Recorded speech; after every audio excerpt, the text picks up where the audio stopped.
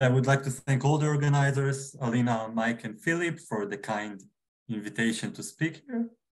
And today I'll talk about smooth polynomials and smooth numbers. So I'm going to first tell you what is the plan for the talk. I'll start by defining these notions in the title and some other notions. I'll then discuss, and give some motivation for them. I'll then discuss some old and new results in the discrete settings of polynomials and permutations. I'll then describe all the new results in the integer setting. And then I'll focus on one approach to prove some of these new results, which I'll call the integration approach. And only if time permits, I'll also discuss a second approach. So I'll start by defining what is a Y-smooth number, also sometimes called Y-friable. So a number is Y-smooth if its prime factors are at most Y in their size. And we're interested in their count, which is denoted psi xy. So this is just the number of integers up to x that do not have a prime factor greater than y. And this is a function that gets smaller as y gets smaller. And let us see some special cases. So if y is x, we are counting all the integers. So we get the floor function. This is because a number n is automatically n smooth. If y is equal to 1, we only count the number 1 because a number greater than 1 will have a prime factor. If y is equal to 2, we are counting perfect powers of 2. So we get log x in base 2.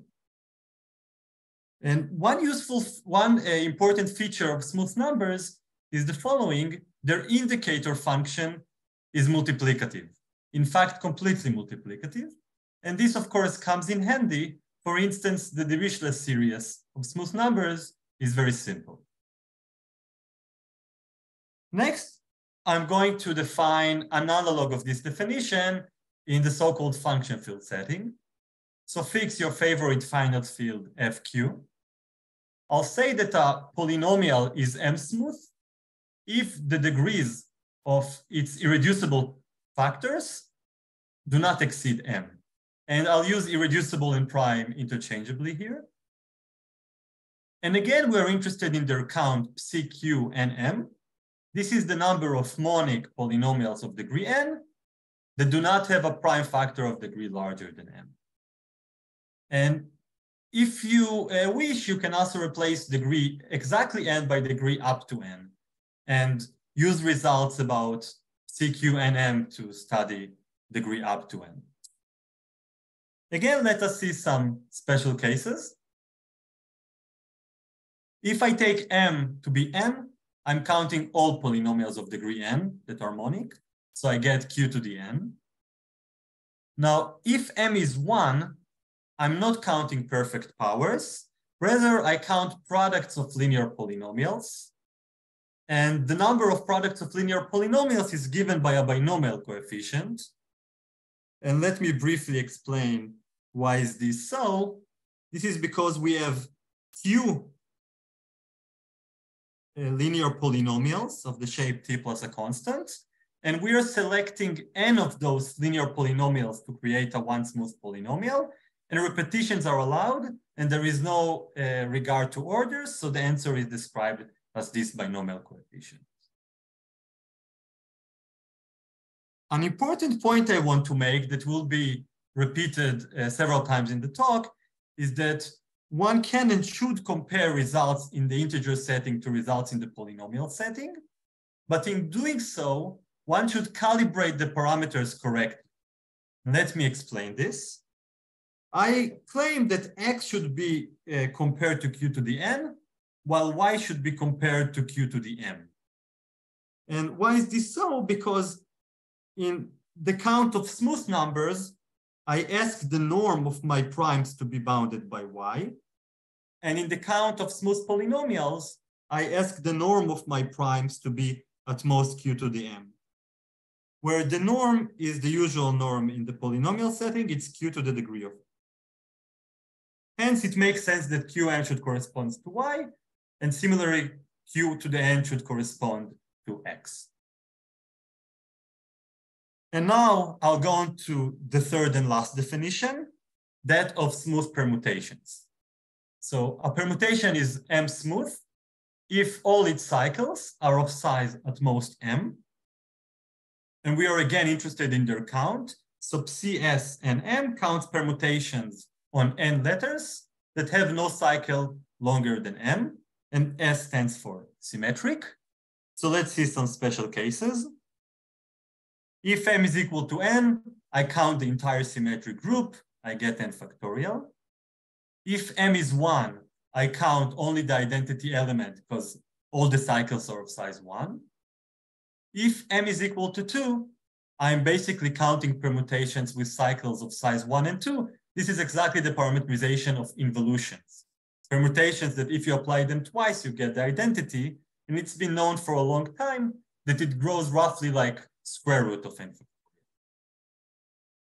Let me just mention by name some recent, like some old motivation that has been recently popularized.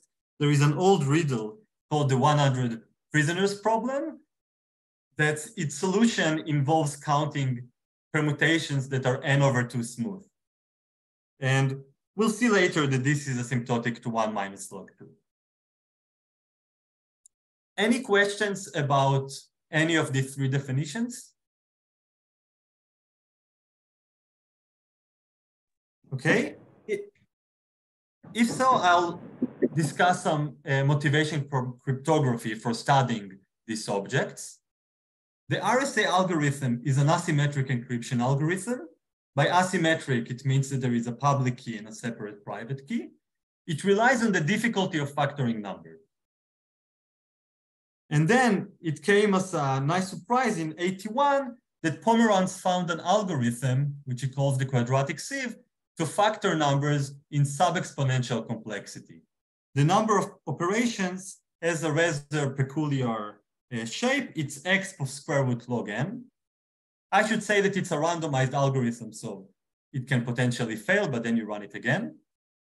And the reason I mention smooth numbers is that they are used in the algorithm, both in its steps and in its complexity analysis.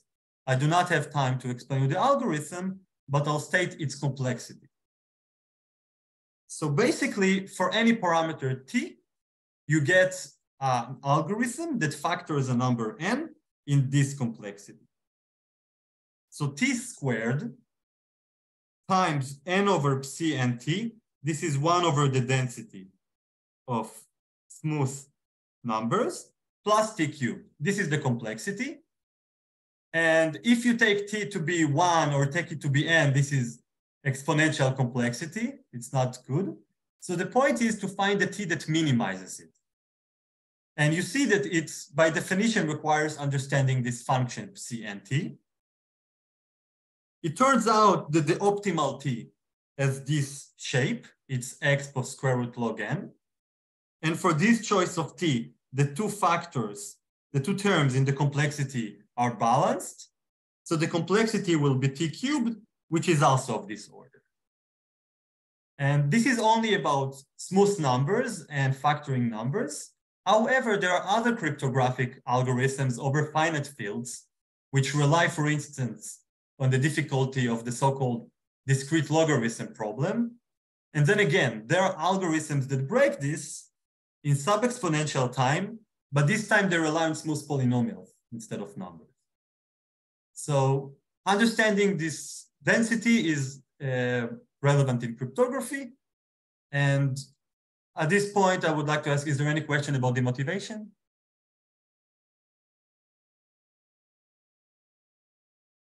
In any case, this talk will not be about cryptography, but I wanted to let you know about this motivation. Now I'll proceed to discuss all the new results for discrete settings. And almost all the results are described in terms of the Dickman function, the Dickman row function, which I'll define now. So it's a function on non-negative reals. It starts as a constant function. From 0 to 1, it's equal to 1. Afterwards, it's defined via a delay-differential equation. So the derivative at time u is a function of the value at time u minus 1. And if you don't like derivatives, there is an equivalent integral equation where the value at time u is some sort of average of past values. And from the integral definition, it's clear that the function is always positive because it starts positive. And from the first definition with derivatives, we see that the derivative is always non-positive. So it's a positive decreasing function. And the integral equation implies this inequality. Rho of u is bounded by 1 over u times rho of u minus 1. This should remind you of something. It should remind you of 1 over the gamma function, because 1 over the gamma function satisfies this with equality. It's not hard to show that indeed the Dickman function is dominated by the reciprocal of gamma. And by a very basic version of Stirling's approximation, this decays like u to the minus u. Turns out this is also the decay of the Dickman function. So you don't have to remember these formulas. You just have to remember that the Dickman function decays rapidly. So let me describe some results about permutations. Recall CS counts M smooth permutations, and it will be useful to introduce the following notation. U will be the ratio of n by m. The first result is due to V. Goncharov in 1944. He proved that the density of M smooth permutations is asymptotic to the Dickman function at u, as long as u is bounded. In other words, as long as m is at least linear in n. Now, it's natural to ask, what is the range where this holds? Somehow, there was no work on this specific problem when m is large. For many years, people focused on small m, for instance, the involution problem. So the next result that I'm interested in is due to Manstavicius and Petruchovas in 2016. They proved that the Dickman function asymptotic remains true as long as m grows to infinity faster than square root n log n. And their proof involves the saddle point method. And they proved that the range is optimal, meaning for smaller m, the asymptotic breaks. Last year, Ford gave a completely elementary argument involving recursions, showing that the density is always sandwiched between two values of the Dickman function. And this is in the entire range of parameters, m between 1 and n. I want to say that because of the rapid decay of the Dickman function, this does not give you an asymptotic result in general. It will only give you an asymptotic result if the two endpoints are asymptotic. And this turns out to hold exactly when m tends to infinity faster than square root n log n. So it recovers the first part of this result of Manstavicius and Petruchovas. I want to briefly discuss Ford's proof and some improvement to it. Let me write the density of smooth permutations as P and M. And one can prove a recursion for this quantity. P and M is related to past values of Pn minus Im. And this is very similar to the recursion satisfied by the Dickman function. How does one prove this recursion for P and M? It basically goes as follows. You look at the permutations, you think of them as acting on the elements 1 to n, and you partition according to the size of the cycle that contains the element 1. And doing this partitioning gives you the identity. Now, if you replace this sum here in the first identity with a similar sum where P is replaced by the Dickman function, you get a Riemann sum for rho. And because the Dickman function decays rapidly, it is actually an overestimation for the integral. And that's an observation that has been used by Ford to prove his lower bound. And actually, in my work, I even show that one can exactly quantify how much it overestimates the integral to get a physical space proof that there is a transition at square root n log n. I'm trying to say that one can extend the ideas of Ford to also recover the optimality.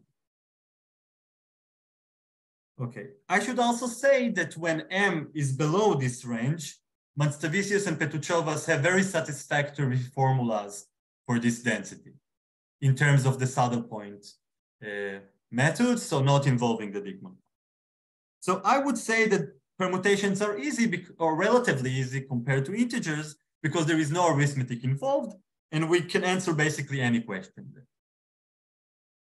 So let me turn to polynomials. Recall CQ and M counts M smooth polynomials of degree n. And again, I'm going to use the same notation, U is equal to n divided by n. The first result is in 87, is due to Carr. She proved that the density of smooth polynomials is equal to the Dickman function plus a certain error. And this is uniform in the entire range of parameters.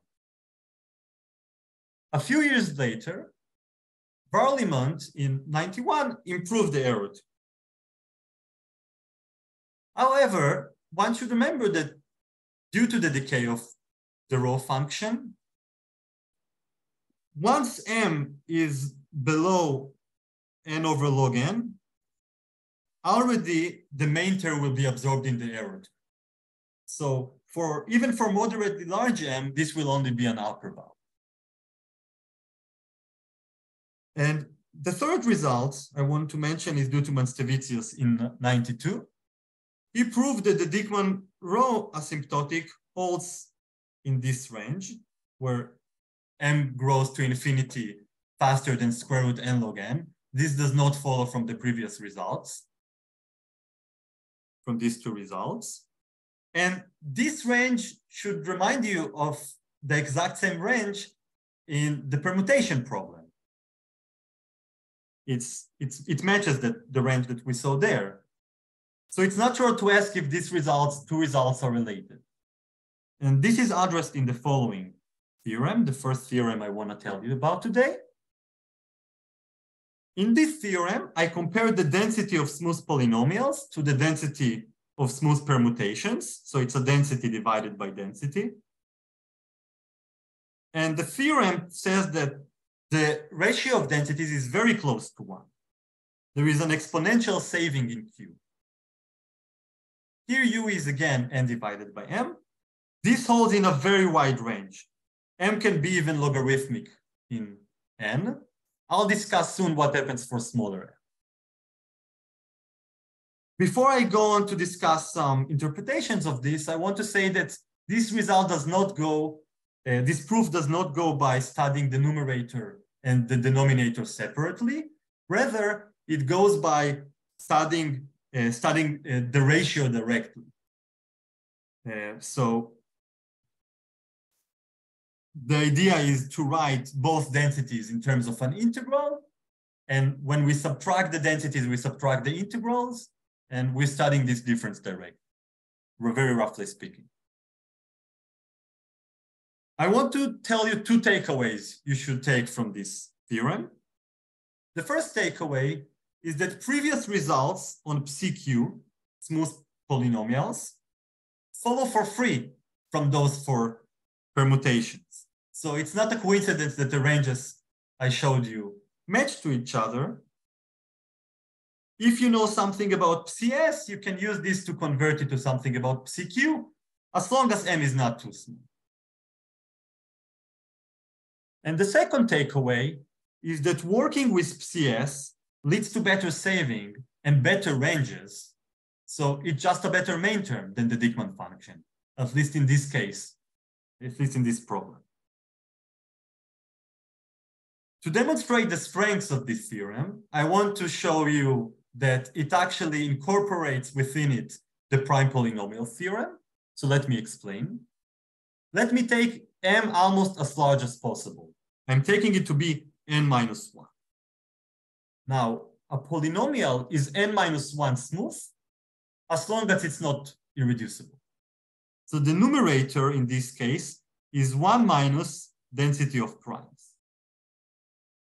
And the denominator counts n-1 smooth permutations. These are permutations that are not n cycles.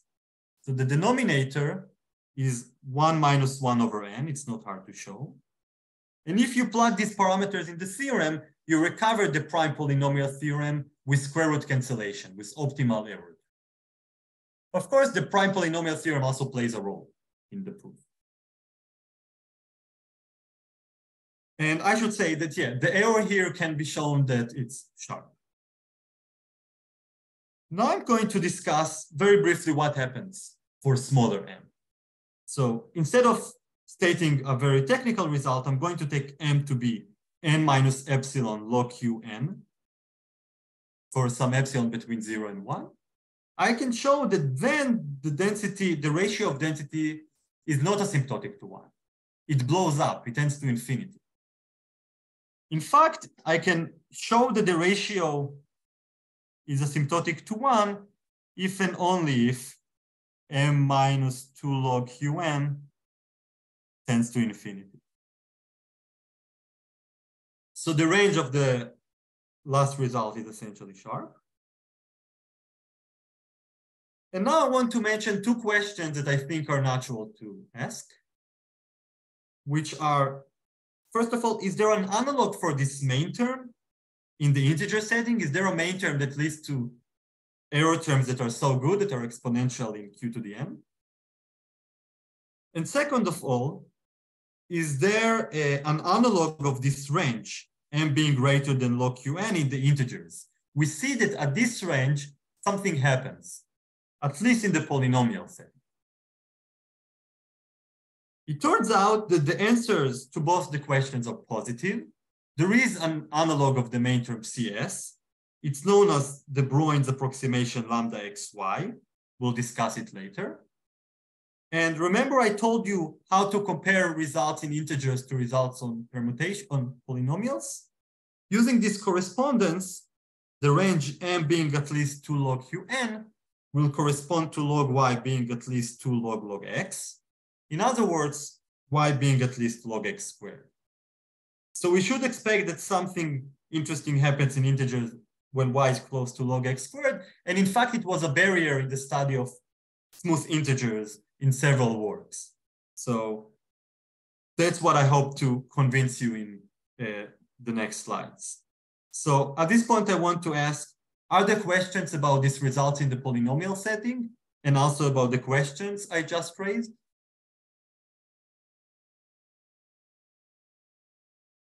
Can I ask one question? Sure. Is the result in the previous slide, is it uniform in Q? So yes, it's uniform in Q. And in fact, in the paper itself, it's even, there is a ceiling function and some nice improvements. Yes, it's uniform in Q. Mm-hmm. Thank you.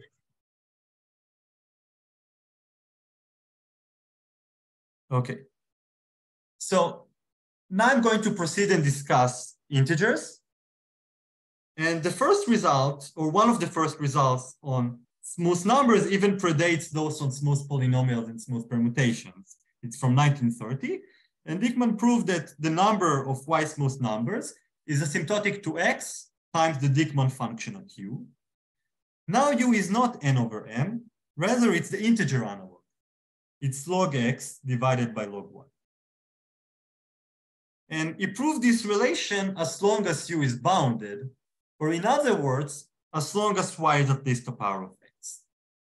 And there were several works that extended the range of validity of Dickman. And before I discuss them, I want to say that something interesting happens near log x. There is a phase transition there. And there is a nice observation of Granville that this asymptotic relation cannot hold for very small y.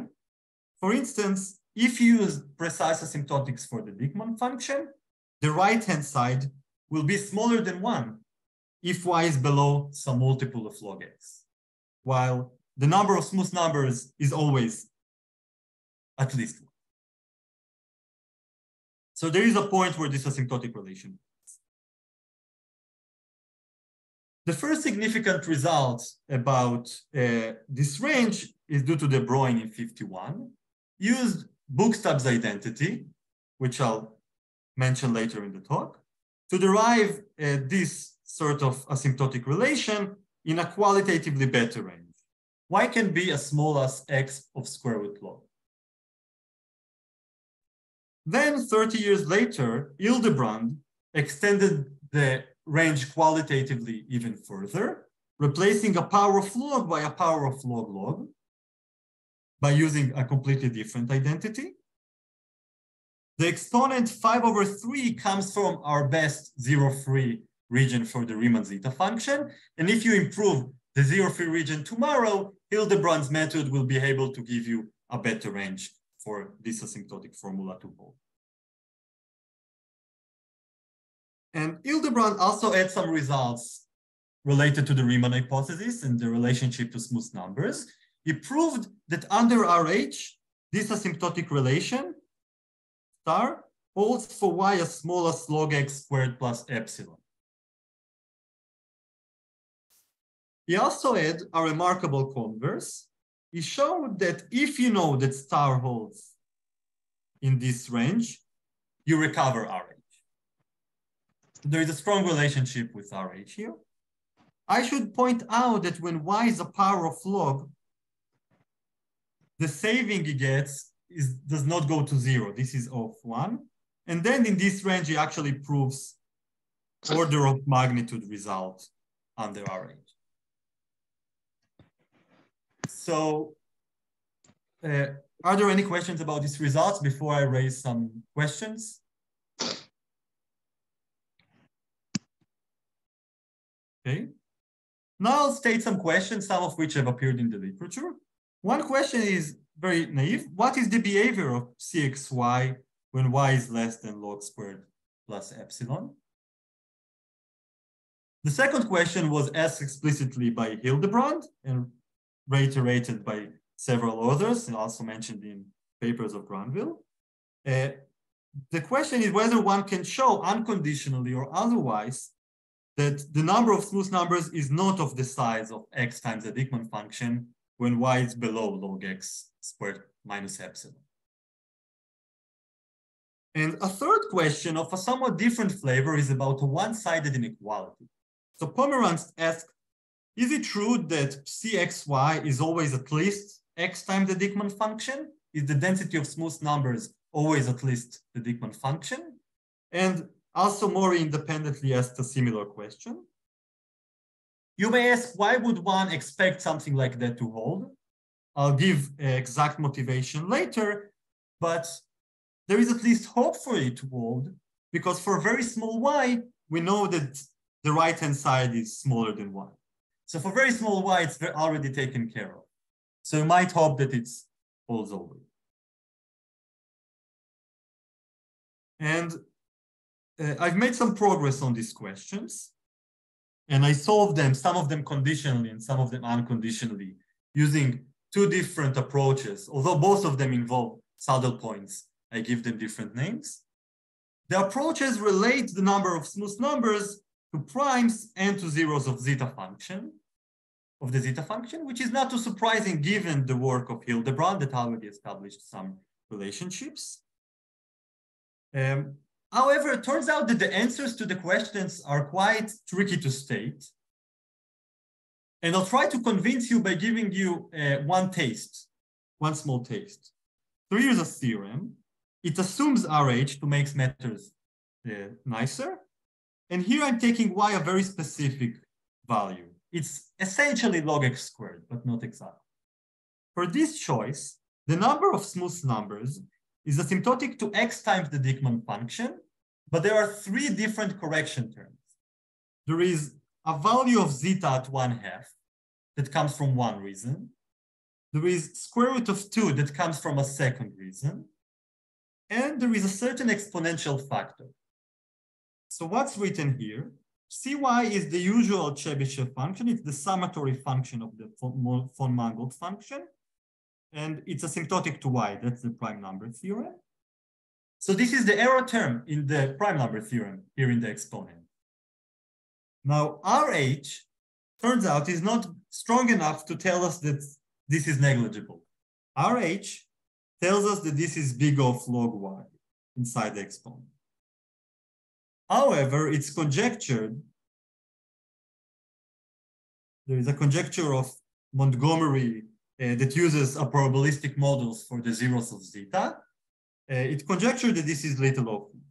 In fact, that it decays to zero in a certain rate. So RH is not enough to allow us to ignore it, but it conjectured that it can be ignored. But we see that, for instance, if we're interested in knowing when is psi of the order of magnitude of x times rho, the answer has to be stated in terms of this error term. And if I don't assume RH, or if I choose a different value of y, I'll have a different formula, but quite a more complicated one. That's why I chose to present you this.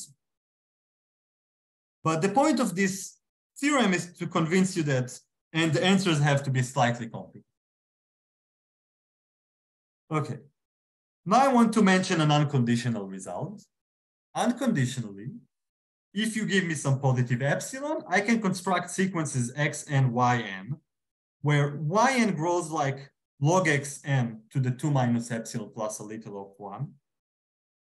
And for these special sequences, the ratio of psi by the Dickman function will explode. And this answers the question of Hildebrand, that the Dickman function is not the right model for the smooth numbers for y below log x squared minus epsilon. And this formula should remind you of something. When I told you about a result for permutations for m less than 2 minus epsilon log qn, we had a very, very similar shape with this thing replaced by n. And it's not a coincidence. The proofs are very similar.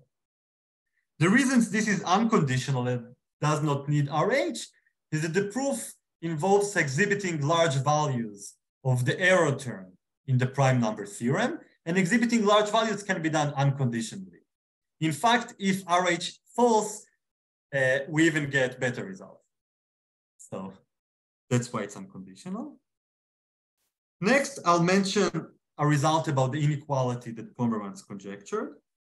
Here I assume RH, and as long as y is not too close to x, which is a necessary condition that's already mentioned by Pomerance, and as long as we are not too close to the critical point log x squared, this inequality will hold. If you want it to hold near the critical point, then this is true if the error term in the prime number theorem is even better than what RH predicts. So psi minus y is little of square root y log y implies this holds in the remaining region. So Sergey is asking in theorem 4, yeah, epsilon has to be between 0 and 1. Thank you. For epsilon greater than 1, in a sense, this is an easier question. Yeah, thank you. And I want to say that also, if RH is false, one can construct infinitely many examples to this inequality. About this very last sentence in theorem 5, I want to say that Hildebrand had a work in this direction. He showed that if RH fails, he can show that this ratio is either very big or very small when y is log x to the c plus little of 1 for some large c, related to the counterexample to RH. But he didn't say that it can be necessarily large. He said either large or small. And the proof of theorem 5 proceeds very differently than his. But he was in the right direction, and one can extend his method to prove this very last line in theorem. Any questions about these results?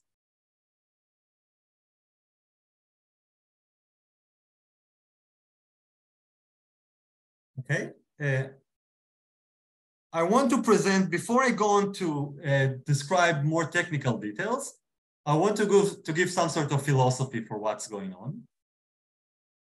So given some nice function f of x, recall its Mellin transform and inverse Mellin transform. So the Mellin transform is an integral of f against the power of x. And then I can write f as a complex integral of the Mellin transform against x to the s where S varies over a vertical line.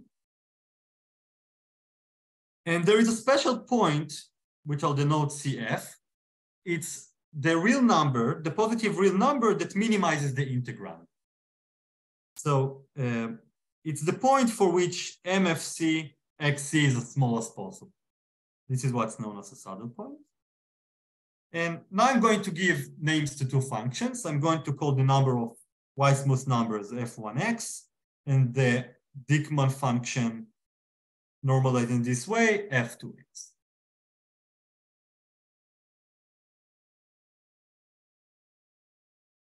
So I see if there is any question. This is some question by Zach.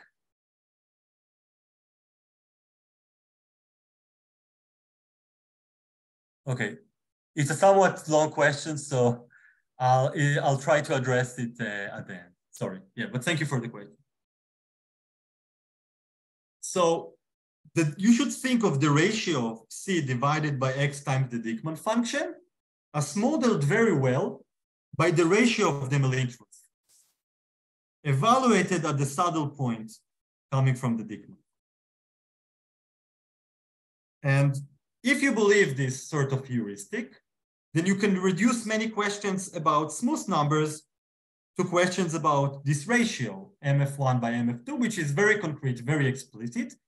MF1 is basically the generating function of smooth numbers, a partial zeta function, we'll see it later. And MF2 is more or less the Laplace transform of the Dickman function. My point is that this ratio is a very concrete object. Now, this relation, as I stated it here, holds under RH for y's as small as log x to the 3/2, breaking the log x squared barrier. So working with this leads to better ranges, better error terms, etc. Now, what can I do unconditionally? Unconditionally, I can sandwich this ratio between two values of this ratio of Mellin transforms. So here the ratio is evaluated at a saddle point coming from F2, and here it's evaluated at the saddle point coming from F1. But it's still sandwiched by two values of the same function. So if, for instance, you're interested in showing that this ratio can get very big for y log x 2 minus epsilon plus theta log 1, then you just need to show that this ratio of Mellin transforms can get very large. So it reduces many questions to concrete tasks. That's the point. And in the next slides, I'll try to make this completely formal. Okay. So here we'll see some objects that I only mentioned by name. So first, I'm going to define to you the generating function of smooth numbers, the Dirichlet series supported on smooth numbers. It has a very nice Euler product. It's a finite Euler product over primes up to y. And it converges for all real s greater than 0 because it's a finite product. And De Broglie suggested a way to model zeta sy by something that has essentially no arithmetic. So what was his suggestion?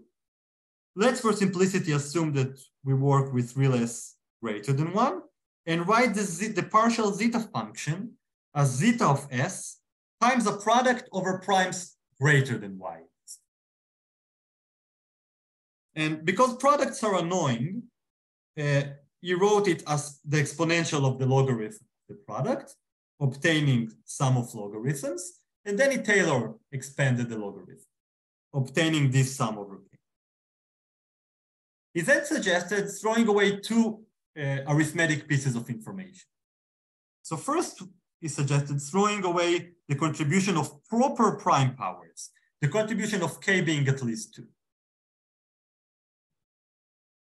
Now, after you throw this away, you just get a sum over primes over all primes greater than 1. And we know what's the density of primes. It's 1 over log t by the prime number theorem. So he suggested let's approximate it by a continuous integral of t minus s against the density of primes. And this new thing, this new function, let's denote it f. So f serves as a model for zeta sy that has no arithmetic.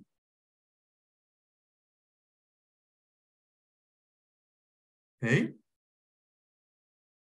So by Perron, we know that psi is an integral of the finite Euler product zeta sy against the power of x. In analogy, De Broglie said, okay, let's replace zeta here by f and call the resulting integral lambda xy. That's De Broglie's approximation for the number of y-smooth numbers. And it's a much better approximation than x times the Dickman function. And this is what I claim is an analog for the density of smooth permutations. And if you do the same process of throwing away this arithmetic information, starting this time from the generating function of smooth polynomials instead of smooth numbers, you actually end up with the generating function of smooth permutations. So it's a perfect analogy here. Now, he then studied lambda sort of for its own sake, but that will come beneficial soon. He proved that lambda satisfies a continuous bootstrap identity, written here, relating values of lambda xy to values of lambda xz and lambda x over tt, for t between zeta, z and y.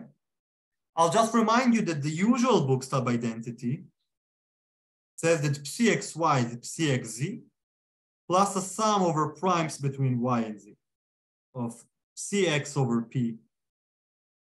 So this is indeed a continuous bootstrap identity that involves no prime.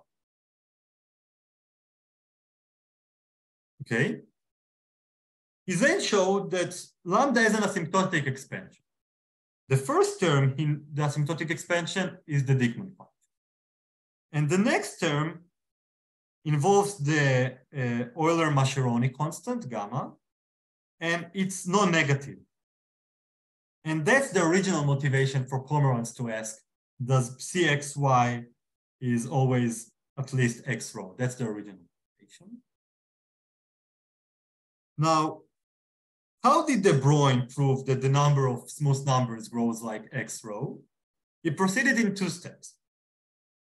Use the bootstrap identities, both the continuous and the discrete, to show that psi xy is asymptotic to lambda xy in some wide region with an excellent error term that is greater than any power of log.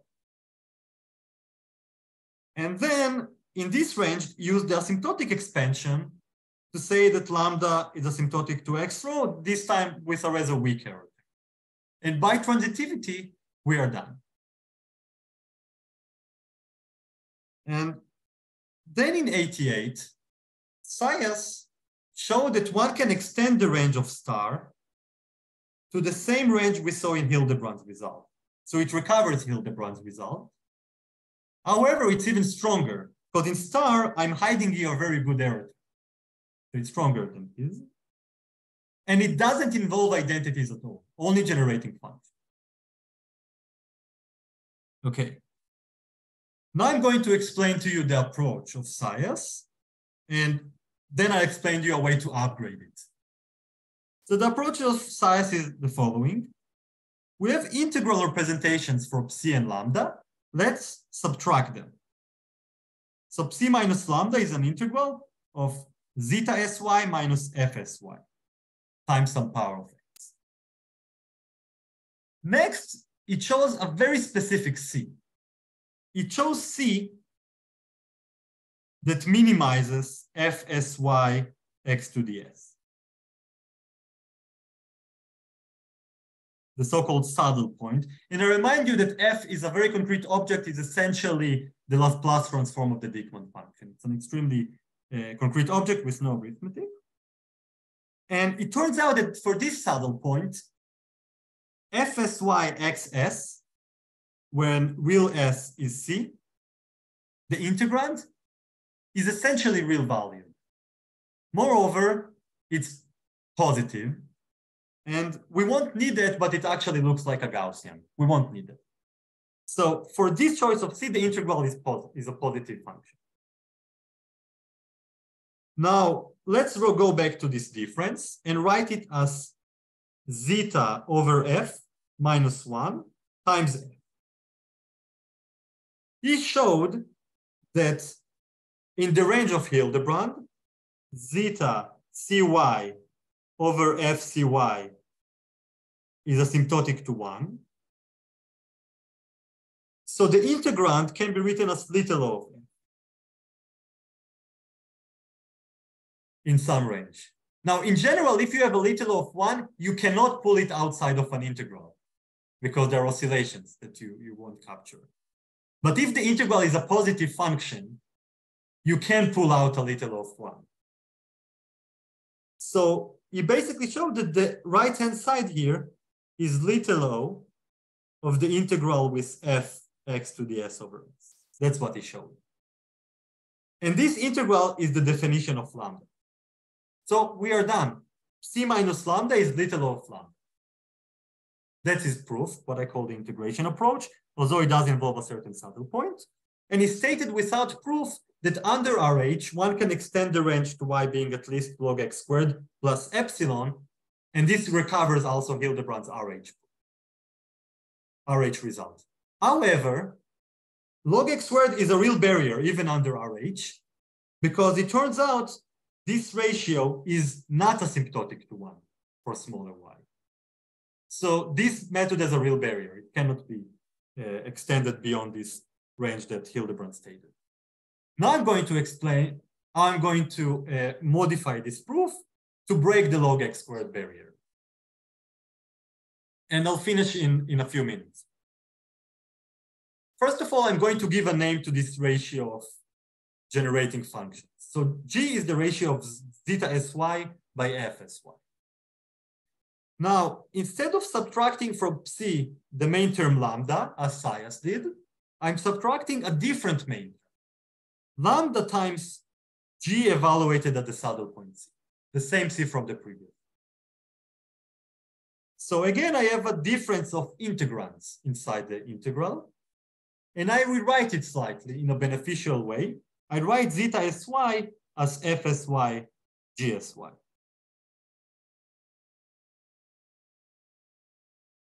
Now there is a common term, f, and I rewrite the entire thing as a difference of the g function evaluated at 2 points times f. Now it's clear that there is a chance of this method to go beyond the previous approach, because just by continuity, if s is very close to c, you'll see cancellation in this difference, just by continuity. Of course, continuity is not enough. So one has to do some sort of computation and understand, roughly speaking, when is this difference? In what range is this little o of g? In what range does this hold? Where I think of s as c plus it. But once I solve this calculus problem, I get the following result. Under Rh, c divided by lambda is asymptotic to the ratio of generating functions, essentially, evaluated at c and at c. And this will hold when y is at least log x to the 3 over 2. Now, I didn't give you much information about this saddle point, but there is a very old approximation to it, and it's roughly 1 minus log x over log y. And a different behavior emerges for smaller y by a different method. So this is the limit of the method, but it's also the limit of the result.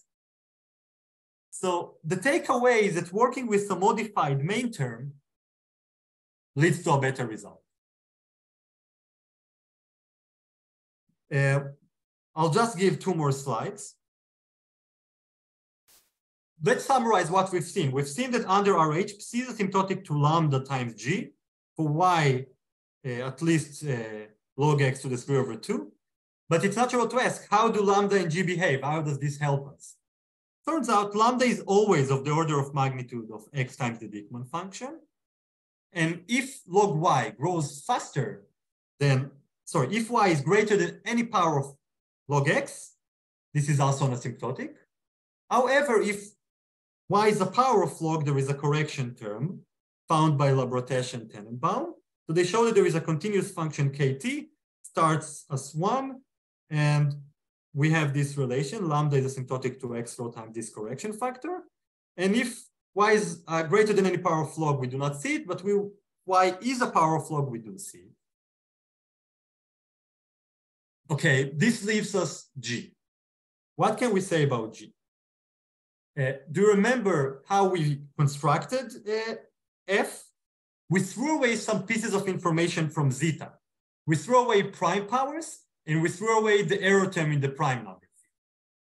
And because G is exactly the ratio of these two guys, it captures precisely this information.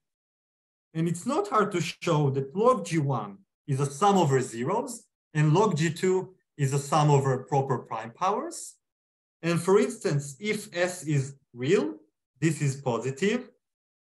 And this sum over zeros, one can throw into it anything you know about zeros of the zeta function. For instance, you can show that it exhibits large values, it exhibits small values, you can bound it using zero-free regions, etc. And I want to finish on this slide. Here, I'm saying that I want to compare with what I started this talk with the polynomial and permutation. Let me look at the density of M-smooth polynomials and call its generating function zeta q. It's a finite Euler product, just as in the integer case. Let me also look at the density of M-smooth permutations and look at its generating function, zeta s. This will be some exponential function, an entire function. And what I actually prove for polynomials and permutations is that this ratio is asymptotic to the ratio of generating functions, zeta q by zeta s, at some special saddle point C. Let me call it C prime, because it's not the C from the integer world. In the range where m is at least 3/2 log n. And this is a perfect match to what I prove in the integers, where psi divided by this approximation lambda, which is morally the Dickman function, at least in order of magnitude, is asymptotic to the ratio of the partial zeta function by f, which is the Mellin transform of lambda at the saddle point. So there is a perfect analogy here, I would say. And I think I would end here. So I would like to thank you very much for listening and for the questions. And that's it.